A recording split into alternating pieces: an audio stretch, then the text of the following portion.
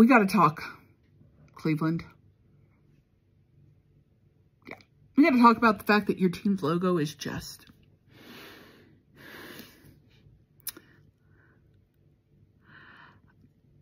It's just a piece of clip art of a helmet.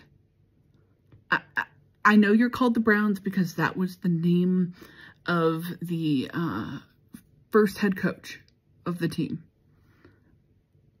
But your helmet is just orange.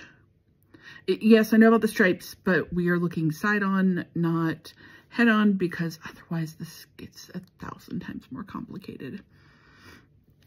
I'm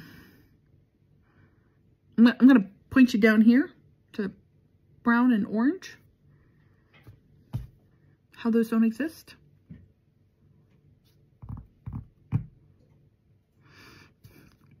I'm not angry. I'm just disappointed.